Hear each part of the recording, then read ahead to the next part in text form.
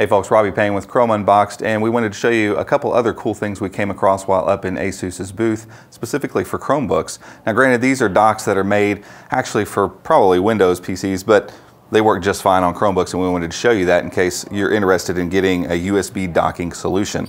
So this is the mini dock, and it is very small, probably about the width of a credit card, but not nearly as long. You can see the HDMI is plugged in here. It's plugged straight into the USB-C, and as an additional function, we can plug the power source right into this. There's pass-through, and you can see we are charging here.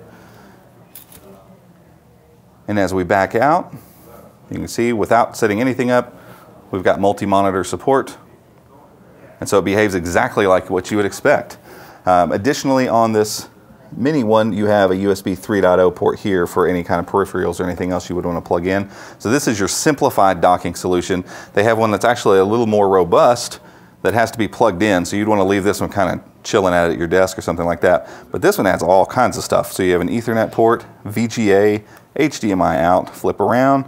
You have separate microphone, earphone, full-size SD card slot, and 2 USB slots here.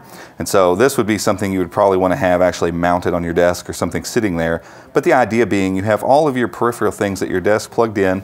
You sit down with your Chromebook, you plug in the single cable, and boom, you're up and ready to go with a multi-monitor support. And so we're excited to see Chrome OS support this. We're excited to see ASUS's products support this, and I know I, for one, will be getting my hands on one of these pretty quickly, because that makes for a very easy solution for having a desktop setup where you can just bring your laptop in and get to work pretty quickly. Guys, until the next one, we'll see you.